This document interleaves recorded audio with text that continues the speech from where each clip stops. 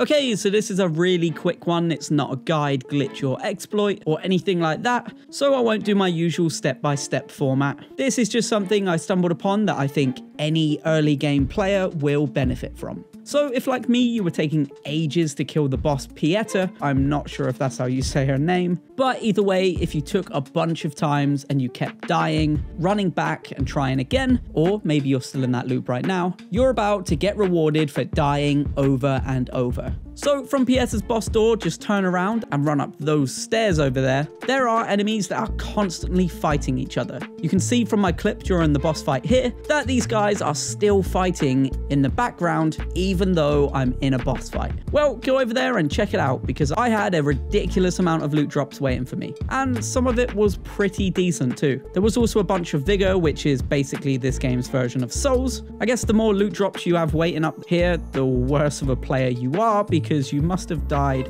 a lot. I mean, look at mine. So yeah, go check this out. And if you are still early game, then you can go check out my XP farm on screen now because it's going to help you grow up to be big and strong. Thanks for watching.